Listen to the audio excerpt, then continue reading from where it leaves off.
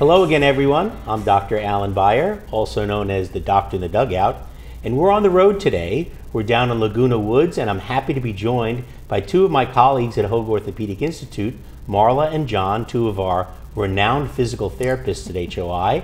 And we're going to talk a little bit about total hip and total knee replacement today, and the role that physical therapists play in terms of post-operative rehabilitation on these patients. So, John and Marla, thank you for being here with us today. Thank you for having us. Thanks for taking time out of your busy schedule, which I know from personal experience is extremely busy at HOI. So let's talk a little bit about setting the stage for how much has changed in the last couple of years and how we deal with patients who've had total hip replacement, total knee replacement, and what's done post-operatively. It seems that everything's accelerated, everything's speeding up. People aren't spending 3 or 4 days in the hospital anymore. Talk to us a little bit about the enhanced recovery and what we're doing to get people up and moving a lot faster. Marla, why don't ladies first? Well, thank you. One of the things I've noted within the time that we've been at HOI, which is about 7 years now, is that we are no longer having a length of stay 3 to 4, as you mentioned. For hips, many of them leave within 24 hours, and the knees, many of them leave within 36 to 48, significantly reducing our time spent trying to make it more efficient. So that impacts you greatly. The surgeon's still spending the same amount of time doing the case in the OR, but suddenly you guys get less hands-on, less touch time with the patients. How are you able to get a total hip or total knee patient ready to go home in, say, a day or two, John, instead of what used to be 3 or 4 days? So currently at HOI, we run a program called the Enhanced Recovery Program, and what we do is have certain patients come in ahead of time before surgery to get educated on the do's and don'ts and kind of the specifics on what we do as far as exercises and how to get home safely. So that's part of what we do, since we don't have as much of that in hospital time anymore.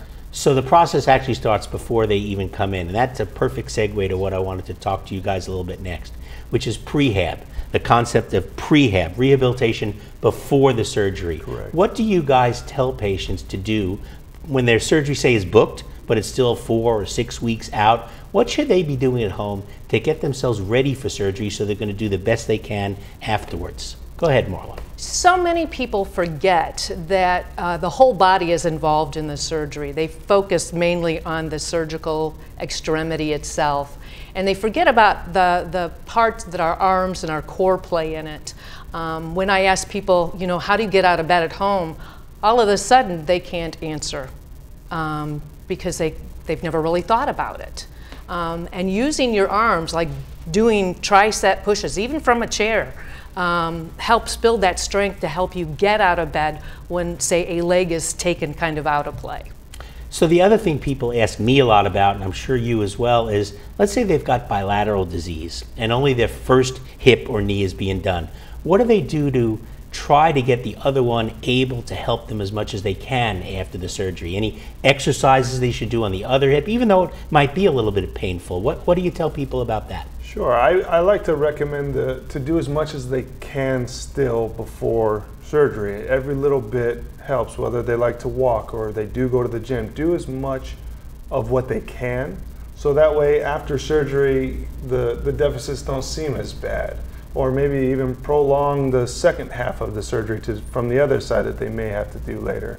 But it's more of, you know, if you can use it, you should use it. So don't just couch potato it because you're going in to get this thing fixed. Be Right. a little bit more proactive and get yourself ready to do the job right after it's done. Correct.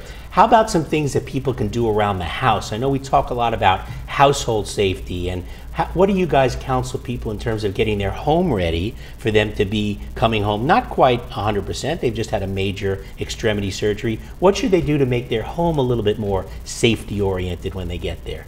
To make their everyday articles accessible. For example, people who are working in the kitchen or with their laundry or their yard work, you can't stoop down immediately afterwards. So put things within arm's reach, like at a counter height, so that things are easier to get to without having to do those deep movements. What other things would you suggest, John? Night lights, good lighting, especially for the bathroom areas, tighter spaces, you know, you don't want to trip on the cat or the dog after surgery. So get rid of the cat or dog. Well, short term. Throw rugs, you guys give obstacles people that you trip on now, you should probably get rid of afterwards, because with a walker, most patients go home with a walker, and as the walker rolls across the carpet, if your rug's already rolled up and that walker reaches over that, rolls up even more, you could end up on the floor. So narrow hallways, obstacles that you know you already trip on now. Bathrooms seem to be a place where a lot of calamities occur, even when patients are sometimes in the hospital. Correct. What do you tell them about things like handrails, tub heights, or what should they have in the bottom of the bathtub? I mean, what kind of tips do you give people on that? So we do recommend elevated commode chairs if it fits your commode space. The built-in arm rails are nice. The suction cup stuff is kind of iffy sometimes. Definitely have good traction for the tub or the walk-in shower, but if you have a seat, it's easier to sit in the shower. You know, you go to wash your hair and face, your eyes are closed. You have a weak leg from surgery, then you have a slippy floor. Most of your balance is gone, so the last thing you want to do is call 911 once you're in the tub and can't get out. So yeah, I think that's one that people forget about. If you've got a walk-in shower, try to avoid the bathtub and that big lift height, and maybe put a stool, some kind of waterproof stool in the shower, and sit in the shower is probably a lot safer for them.